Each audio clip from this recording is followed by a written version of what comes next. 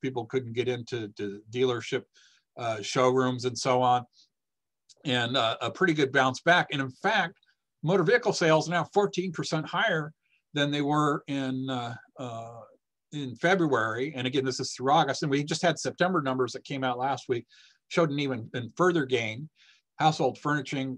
So some of this is because consumers can't spend money on durables. You can't go on vacation. You can't, go out to restaurants and bars or whatever. You're going to find something else to spend your money on. So for a lot of people, it might be a new car. You had those checks that went out, so maybe that's a new, down payment for a boat or a jet ski. So those things are actually doing pretty well in this environment. Grocery stores, were the big winner during the downturn because people, couldn't go out to restaurants, so they were going to the grocery store, making their own food. You're still seeing improvement. A lot of this may be restaurants that are doing takeout and so on. So that's one area where we have seen some growth. In the retail environment, department stores, clothing, have been pretty weak and still down, although there's been some improvement. But now people are shopping sort of differently than they have in the past. If you go to the mall, you're on a mission. You're going to get t-shirts or underwear or socks, whatever you need, and then leave. You're not going to hang around and find things that you didn't know that you wanted and buy that. Gasoline, we've had a huge correction in energy prices. We actually had oil prices go negative for a while, largely because of the futures markets. People were taking delivery when there was just a glut of oil. And you've had some bounce back, but still down, and oil prices are still very low at this point. But the big hit to consumer spending came in consumer services. Healthcare, if you go in for a routine visit, it was very difficult in February to April. It's still, there's a whole new protocol, so you're seeing maybe less of that, doing a lot of online stuff and so on. So the healthcare spending is actually lower in the pandemic. Transportation services, so airlines and things like that, public transportation, those things are all still down. Recreation services, entertainment and so on, that's still taking a pretty big hit. There's been a little bit of a bounce back. And in restaurants are one where you've had some improvement, but still down. So that's the story. You're actually seeing unusual strength, probably unexpected strength in consumer durables at this point, but ongoing weakness in consumer services. And again, these things aren't going to get back to normal until the pandemic is well behind us. You could get a vaccine. It's very unlikely that the vaccine would be 100% effective. A third of the population may not want to take the vaccine. Even if it were effective and everybody took it, you'd still probably have a lot of people that may be reluctant to go out and amongst crowds as they did in the past. So we think this is going to be a long road for recovery for a lot of these services. So what does the Federal Reserve do faced with this crisis? Well, back in early March, they lowered short-term interest rates in 2 intermeeting moves down to effectively zero. It's an overnight lending rate of between 0 and 0.25%. It's typically trending around 0.1% right now. And the Fed telling us they're going to keep rates here until the economy really shows signs that it's, put this stuff behind us and is back on track. And that's still going to be a long way away. Now, during the financial crisis, the Fed had a bunch of these special lending facilities, credit facilities, and they relaunched a lot of those and created some new ones.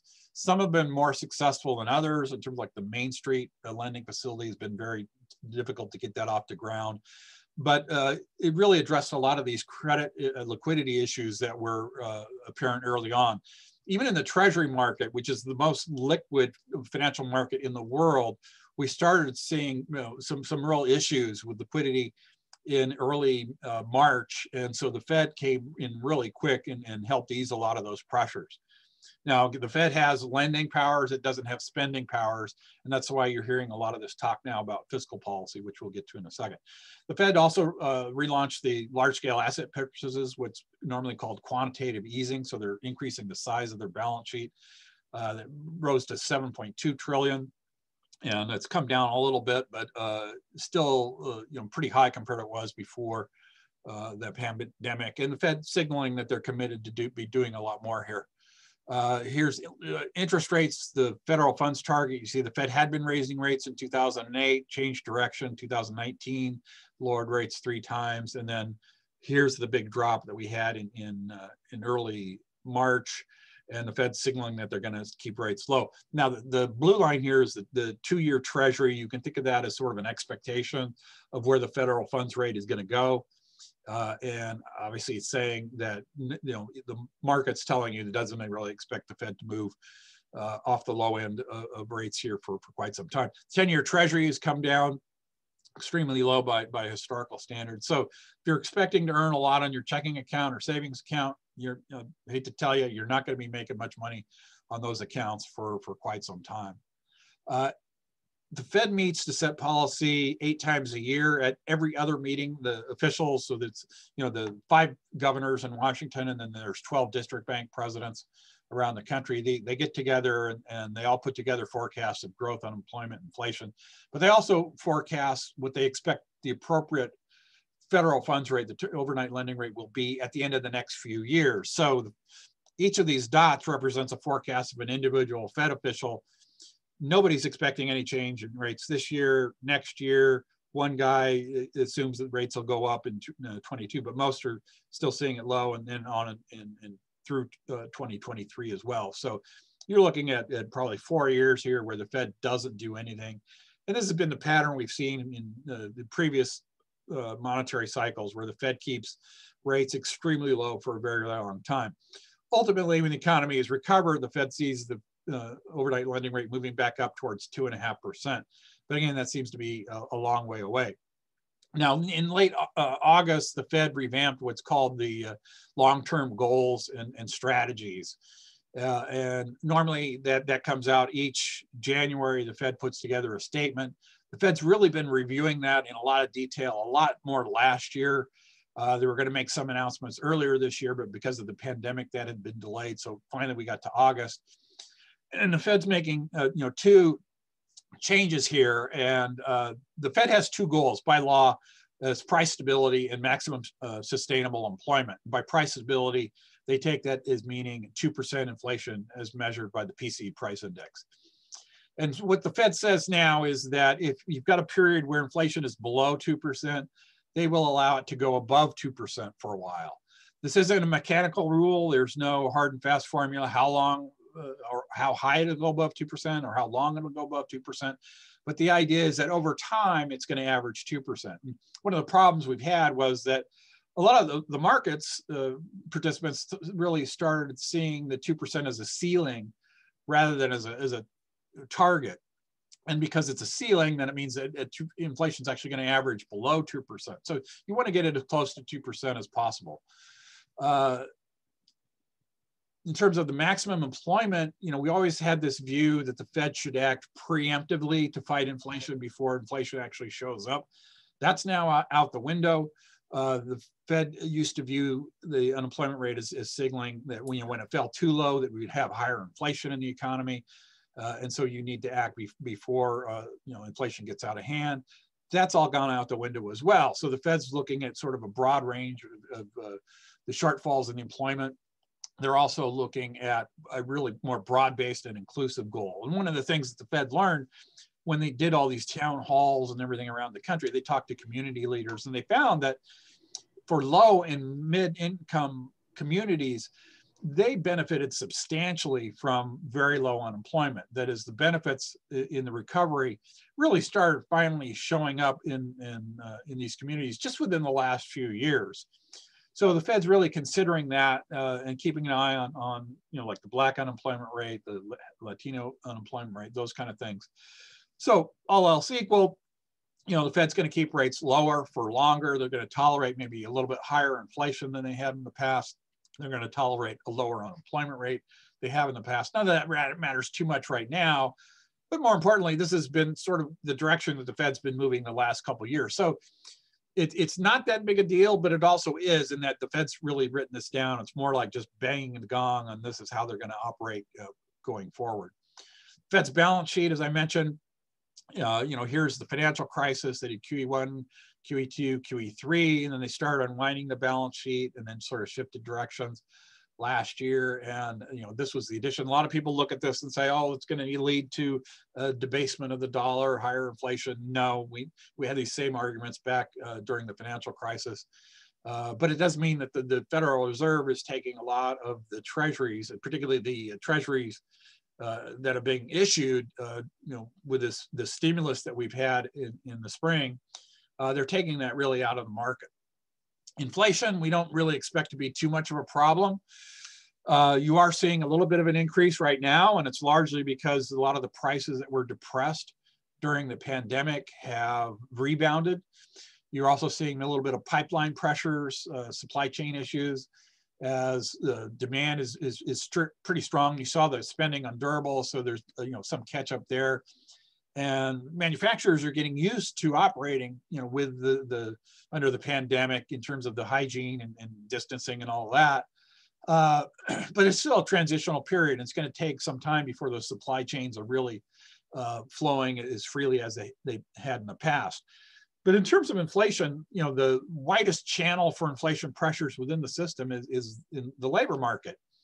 And yeah, you have some states increasing minimum wages. That's a little bit of pressure. But in general, because of the weakness and the weakness in the job market, you're going to see very limited upward pressure, we think, on wages in the near term. So inflation has been moving a bit higher. We don't really expect it to exceed 2% by much anytime soon. So that's monetary policy. What about fiscal policy? Fiscal policy, we're referring to taxation. So tax cuts or increased government spending to get the economy moving again. So the support that we've had has been nearly $3 trillion, 14% of GDP. That is enormous. During the financial crisis, fiscal 09, we had a budget deficit of 1.4 trillion. And at the time, that was 10% of GDP. So this is much more substantial. And the initial stimulus, we had public health expenditures, no surprise there. You got the pandemic that you're dealing with, small business loans, the paycheck protection program, things like that, with the idea that you're going to turn these loans into grants if the employees are kept. The recovery rebate checks that I mentioned, in most cases, these are just direct bank deposits.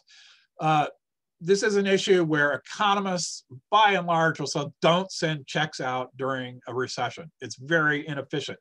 People are much more likely to save the money instead of go out and spend it and boost the economy. And that was the case this time as well. The one survey I saw just within the last week or so that showed something like 80% of the checks were either used to increase savings or to pay down debt. Very little of that actually went out to increase spending. But it's something that the politicians love, and it's something that they do every time, even though almost every economist will recommend not to do it because it's really inefficient. We had extended and enhanced unemployment benefits, as I mentioned, and funding for state and local government. And right now, you're seeing discussions for a phase 4. We are going to need more support. You got an election that's coming up. And back and forth day to day, and that has some influence on the stock market, as we've seen. But the two key things are extending these unemployment insurance benefits. It's going to be absolutely critical for those that have lost jobs, and then the funding for state and local government, where the budget pressures are building pretty quickly. So the question is, you always have in these when you're applying fiscal policy, is it going to be enough? And you want to go big, you want to go large, and they did that back in the spring, but that's kind of lapsed. And the other issue is, how are you going to unwind us? You got to take it away eventually. But the trick is, you don't want to be in too much of a hurry. If you take it away too soon, then that's going to have a dampening effect on the economy. So that is a real concern right now as we wait for this phase 4. Well, what about the impact on the budget deficit? Well, here you're looking at a budget deficit. We just finished the fiscal 2020 year, where the deficit's been on the order of over $3 trillion, and that's about 17% of GDP, partly because the GDP numbers are down. But in comparison, you need to look at the numbers. You really need to look at it as a percentage of GDP. So, the Reagan years was around 4.5%, 5% of GDP. Clinton years, you actually ended up with a surplus at the end of that. Bush years, and then you had the financial crisis, and debt started to get the deficit started to come down, and then it started to increase. Now you got the pandemic to deal with, and it's still going to level out. These are budget projections based on current law. So you're looking at around 4.5%, 5% of GDP, which is still pretty large. And the big problem here is that we were on an unsustainable trajectory before the pandemic. The budget deficit was on the order around $1 trillion per year, and it was rising faster than GDP. And at some point, we're going to have to address that and get the deficit back on a more even keel. But there's no pressure to do that right away. In fact, wouldn't want to address the budget deficit too soon, because that would weaken the recovery. And now in terms of the details on the spending, the purple here, the top is the interest expense. You can't really do much about that.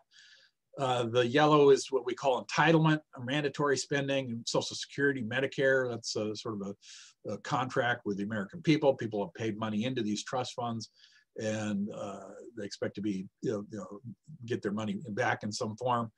And you have defense spending, the blue. So what you're left with is non-defense discretionary spending at the federal level. And this is actually relatively small, so you can take that to zero, and you would still have a pretty sizable budget deficit. So something's got to give here in terms of either raising revenue or having some sort of entitlement reform. Again, there's nothing you can do about interest payments. So there are going to be some tough choices in the years ahead.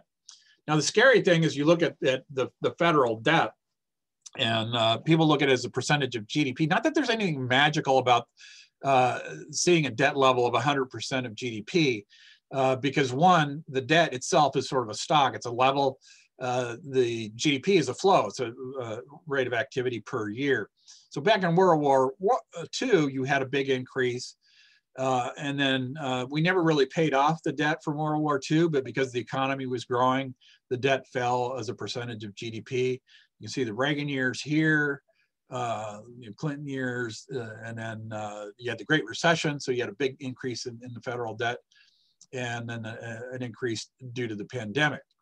Now, this is federal debt held by the public, and that's the overall federal debt is $27 trillion, trillion with a T.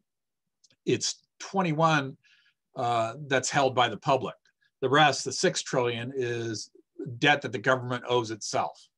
So it's a little bit confusing. What do we mean by that? Well, people have paid money into Social Security and Medicare, but the government's borrowed against that. So those trust funds, it's like 6 trillion. So I think the government really has to make good in it. And as the baby boom generation retires, you're going to get bigger strains on Social Security and Medicare, because it's not just the demographic, it's the healthcare cost escalation.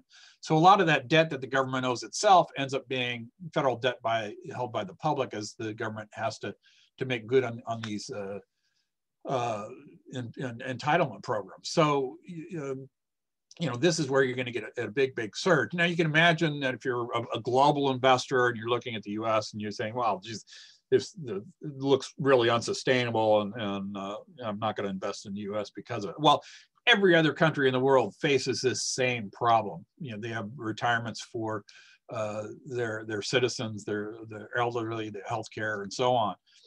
China, for example, because of the one-child policy, their labor force peaked in 2011. So even a country that's growing rapidly like China, these issues are coming pretty rapidly. Japan is about maybe 20 years ahead of us. Europe is ahead of us in terms of a lot of these pressures. But there's no country really that is going to be able to sidestep these kind of issues. And again, these are going to be big problems that governments are going to have to face around the world. And again, it's going to matter for tough choices. But the idea that you want to start addressing this and paying down debt, this is not the time. It's like the St. Augustine quote, Lord, grant me, chastity and purity, but not just yet. So you want to keep the economy going. You don't want to start with austerity where it's going to weaken the recovery. Now, I want to talk a little bit about some of the pieces of the economy where we're seeing some strength and some worries. Motor vehicle sales, as I mentioned, big drop off during the pandemic. Auto dealerships were pretty quick to figure it out in terms of how to sell cars and do with the masks and the social distancing and everything else. And you've had sort of steady improvement. And now you're looking at levels that are pretty strong. Imports is not just the import make, but like BMWs or Toyotas that are made here will count as domestically built cars. That obviously is a big part of U.S. production, and that assembly of vehicles actually came to a halt in April. It's come back, so you have maybe a little bit of pent-up demand here. People couldn't buy cars in February, March, and April, so they're buying cars now. People have been sort of stuck at home. Maybe you can't fly anywhere, so you're going to buy a new car and take a vacation. We saw, some of that demand in the summer months, but it does look like a pretty strong recovery. But bear in mind that the unit sales, most of that goes to the consumer, but a good portion of it still goes to these fleet sales, what we call rental companies and so on. The rental cars obviously aren't going to be in quite as much demand because of the pandemic and the ongoing issues with travel there. In terms of manufacturing, the big story again with autos taking a big hit and then bouncing back. Now actually a little bit stronger, a little bit of variation month to month. Excluding autos, you had a big hit coming. So the manufacturing sector didn't take as big of a hit as, say, consumer spending did, but it's also rebounded, but it's also a partial rebounding. Oil, energy has been a big story in the U.S. over the last few decades. You had an oil price correction in 2015, and then a bit of a recovery, and now you've had another huge leg down. And when you think of the energy industry, you can divide it up into extraction. That's the pulling the gas and oil out of the ground. And then there's also the exploration. So it's the drilling equipment and everything else.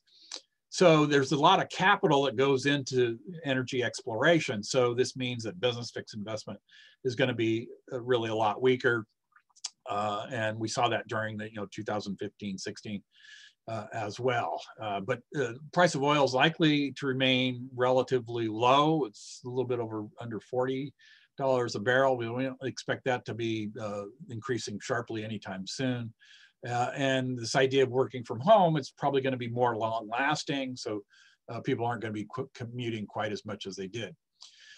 Trade policy, we've had these Trump tariffs, and like most economists, I'm not a big fan of the Trump tariffs. China doesn't pay these tariffs. The U.S. consumers do, or businesses do. And for the steel industry, for example, you have a lot of firms that use steel and aluminum, and they're paying higher tariffs. So it raises the cost for a lot of U.S. manufacturers. And that's been a big issue. And in terms of the trade, in terms of the imports, you had some hoarding of raw materials in anticipation of the tariffs, maybe a little bit of a letdown. And then here you've got a big drop in imports and a pretty sharp bounce back.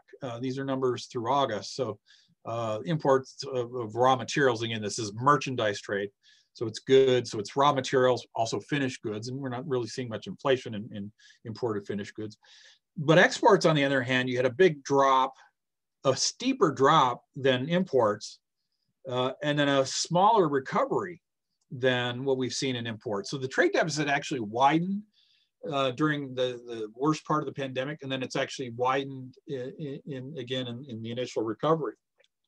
So the trade deficit, the merchandise trade deficit, their difference between these two, the monthly figure is at a record for both July and August. Now, we also have a trade surplus in the US. And a lot of that is tourism and things like that. So with the pandemic, that surplus is a lot lower than what we've been used to. But this rebound in imports means that it's going to actually subtract a little bit from GDP growth. So it's kind of interesting. You may see some shifting in terms of the supply chain where US firms are getting their supplies from around the country. There's maybe a little bit of shift away from China, but probably not a lot, not as much as you might think. A lot of that has gone to places like Vietnam, Thailand, Mexico especially. One area of strength that we're also seeing is in the housing sector, where you've had pretty good growth in both existing home sales and new home sales off the bottom. And again, it gets to the idea that if this working from home thing is going to be a lot more longer lasting, you want not necessarily a bigger home. You probably want a more attractive location. And if you're used to working in the city, well, you can live farther away from the city and get a bigger home for the same amount of price. And I read one story today. One area we're seeing now is an increase in demand for Mary Poppins, having a full-time governess or nanny, because with the kids at home, you've still got to work, and it's been a huge strain, particularly for the female population. So these, I think, are longer-term trends, and we're probably going to see continued strength in housing going on for a while. Now, you have to be a little bit careful with the new home sales. These tend to be pretty quirky, so this was probably an exaggeration, but the strength, I think, is underlying, there. That's pretty clear. Bear in mind that we normally think of the housing sector as being the canary in the coal mine. It's one of the areas that usually falls first during a recession and then recovers later on. But in this case, this is an entirely different kind of animal. In terms of what's driving demand as well is also low mortgage rates. The 30-year mortgage rate, Freddie Mac Commitment Index, is under 3%, has been for a number of weeks now. Construction activity, housing starts, and building, these are just for single families, back above year-ago levels, so a very sharp rebound. And again, we think this is likely to improve. What does this mean for the overall economy? Well, home building is really only about 3.5% of overall GDP. So this will add a little bit to GDP, but it's not really going to be a game changer given the weakness that we're seeing in consumer services. Oop. Now, jobless claims, and I actually updated these with the numbers today, been trending at a still pretty high level. They're not quite as horrific as they were. We've had issues with the change in the seasonal adjustment. So we went from a multiplicative seasonal adjustment to additive. That's still not a great way to seasonally adjust the numbers, but it's less distorted than it was in the past.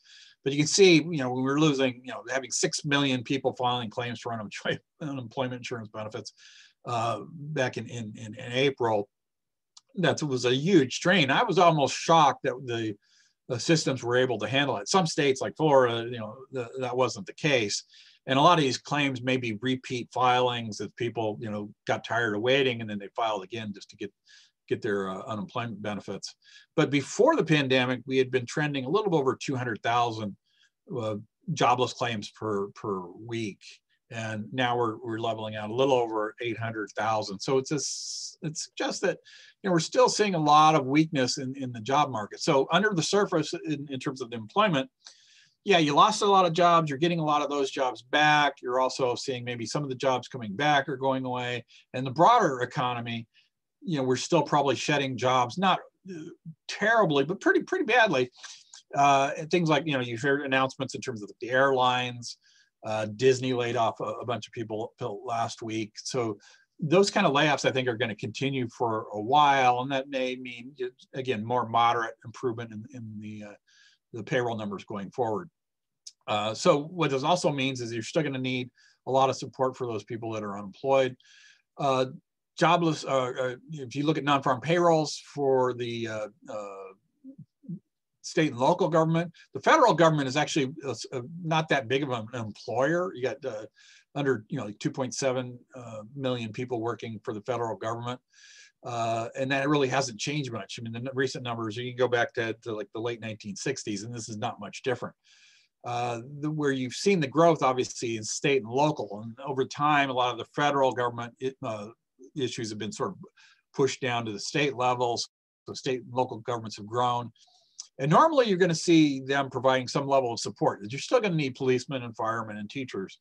Well, guess what? During that financial crisis and the aftermath of that, the balanced budget requirements that these states have led to a lot of job losses. And it was only recently that we recovered a lot of the jobs that were lost during the financial crisis and recovery. So this, I think, is a big fear. In fact, if you look at the numbers, you're way down. Some of this is education jobs. You may not need, when you think of education, it's not just the teachers, but it's the people driving the buses and the lunch lady and all the administrative staff and all that. So you're not seeing as many people being hired for education this September compared to some of the past recessions. At the same time, this is going to be a serious hit. These are a lot of jobs that are still lost, may not be coming back anytime soon, and we could see this situation worsen. So again, with the fiscal stimulus that's being debated, a lot of issues there. So the economic recovery, it's really going to depend on the virus and efforts to contain it. The reopening should be gradual. We kind of expect that to be. There are risks of moving too fast. So you've seen an elevated level here and there. And the spread of the cases has been really kind of mixed across the country. Obviously, initially you saw the New York and that area getting hit pretty hard, and then now you're seeing a lot of the rural areas getting hit harder. We don't really expect to see another full shutdown like we did in March and April. So we are getting used to living with the pandemic. There may be a little bit more restrictions over time. And bear in mind that it's not just the government restrictions that in February and March and April that had an impact. We saw a lot of people choosing to work from home before there were sort of state and county mandates. We do expect the economy to rebound. It's going to be gradual, long-term changes to consumer behavior, things like working from home. I think that's going to be more permanent change, some changes with global trade. The key concerns are providing support for the people that are going to be unemployed for a long time. I think that's going to be critical. We need support for small businesses and the entrepreneurship. Normally, those small businesses provide a lot of the growth in the economy in a recovery. That wasn't the case during the last downturn. And again, the state, and I can't stress this enough, the state and local government budgets are going to be under severe strain. You're going to have issues like with the property taxes, where you've had pretty good growth in the housing market, which may help the property taxes, but the sales tax are one area where it's going to be pretty restrained. And really with tourism, that's the ideal tax, because you're taxing people that don't live there. And those revenues are going to be pretty weak for quite a while. So a lot of challenges for whoever wins the election, and I haven't really talked too much about that, but my view is that a lot of this, people ask, well, what does it mean for the economy if it's Trump? What if it means if it's Biden? Well, it's not just the person that's in the White House, but it's also the makeup of Congress. And if you get one party rule where you've got both chambers of both the Senate and the House and the White House, then that party can actually do things. If it's a stalemate, then it's going to be much tougher to get things done. But in general, we see this time and time again where you have all these proposals and the president really can't enact all these things as they want. There are always difficulties in getting things done. President always gets the credit or blame for what happens in the economy, but Congress really holds the purse strings in terms of taxes and spending and things like that. You may have issues with confidence and with who's in the White House. That could be an issue. But ultimately, the economy, I think, is going to do fine no matter who is president. I think we're going to still see the economy expanding. I think the big difference is that if it is Biden, you may see a lot of the Trump tax cuts go away, higher capital gains tax rate, higher tax rates on upper income. That obviously matters, I think, a lot more for maybe the markets, but probably not that much for the economy. The other issues, if it is Biden, you're probably going to see more fiscal spending, so maybe more debt, maybe a little bit higher bond yields, but probably not a lot. So again, I think there are going to be challenges. There are going to be things that come up that we can't even foresee. Obviously, with the pandemic, that was a big surprise. But ultimately, the U.S. economy will reinvent itself. That's been our great success. 200 years ago, most people were in agriculture. After World War II, a third of the people were in manufacturing. So the economy will evolve over time. We're not sure exactly what people will do. But I think you can't really bet against the U.S. economy over the longer term. So at that point, I think we can open up for questions if we still have time, or do we use up all the time? No, we are available to ask questions. You can either unmute and come in, or you can put it in the chat and we will make sure that those questions get to Dr. Brown.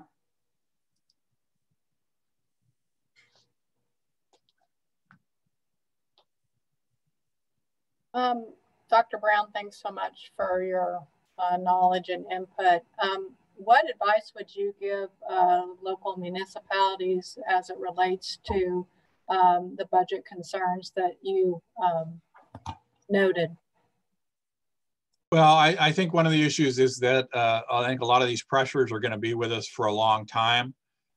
So you should have been planning things already in terms of, where you can make cuts, what things are more critical than others. It's not an easy choice. Things aren't going to be easy, and you have to decide, what's most important. Whether it's, having, wage cuts for employees, things like that. Any way you can trim costs. Those are really going to be the lessons, but it's still going to be a difficult road ahead, I think, for state and local governments. I've watched what's going on in Washington. And in terms of getting aid to the states, that seems to be a real sticking point between the Democrats and the Republicans. At this point, it looks like any sort of further fiscal support may end up coming after the election, and depending on who wins, it could end up being, you have to wait until January or February. So that's a real problem. I think, personally, the local communities, typically you have to have a balanced budget, so you can't go out and borrow money to make things happen. So that's obviously is pretty difficult, and it's very similar to what I think we went through, 10 years ago. Thank you. I wish I had a better news for you, but I think the strains are really going to be there.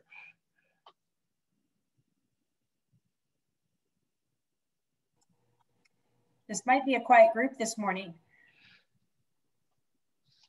Other questions? You can put them into the chat, or you can unmute and come in and ask the question.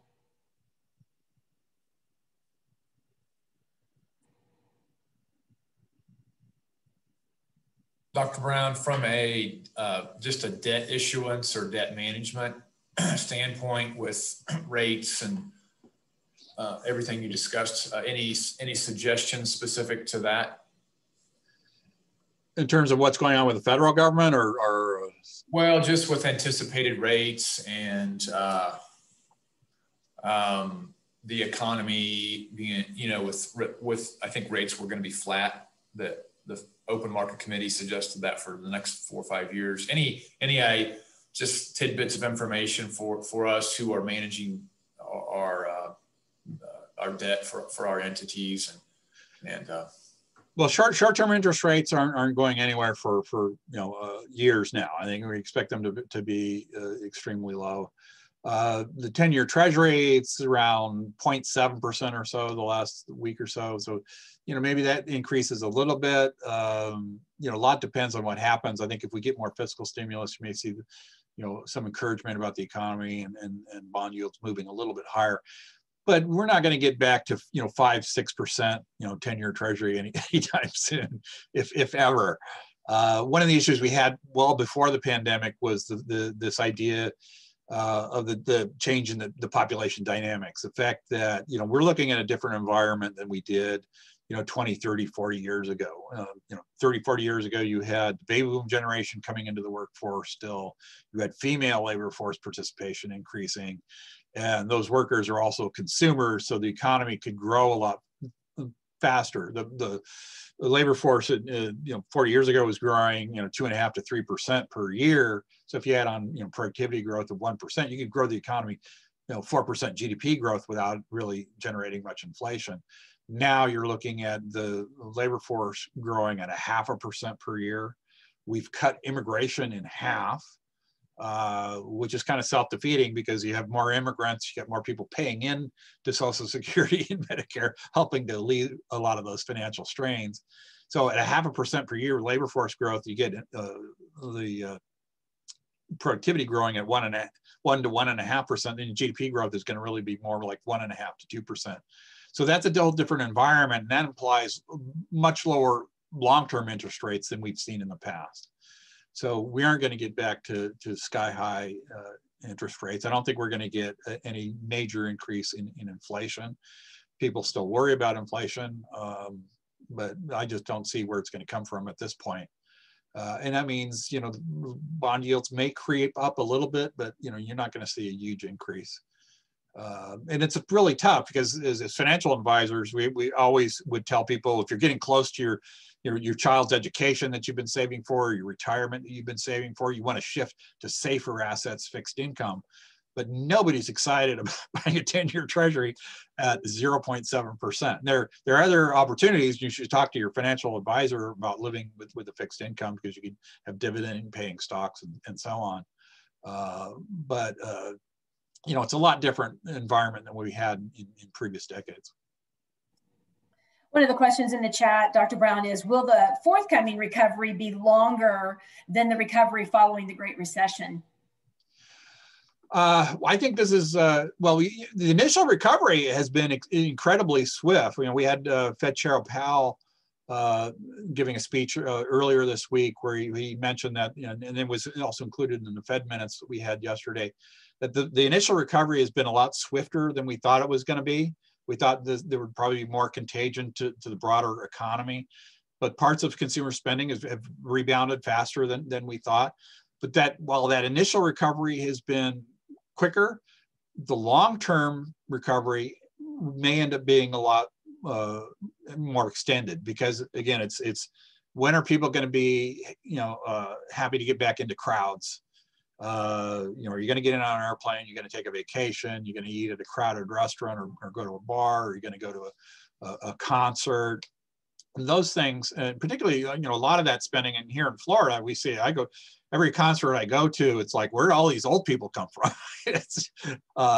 These are the people that aren't really going to want to go out.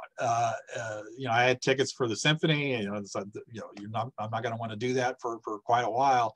So even with a vaccine, you know, it's almost certainly not going to be 100% effective. You may want to wait and see what kind of side effects. Surveys already show that a lot of people aren't going to want to take it, and people my age may still be reluctant to go out in crowds for quite some time. So, you know, a lot of that consumer services will, you know, take a very, very long time to recover. So you're talking probably years to get back to where you were. But again, at the same time, you're also seeing, you know, firms sort of adapting. So the hotel industry, for example, is, you know, having better hygiene and stuff, but it's still going to be a long road back to a full recovery, I think.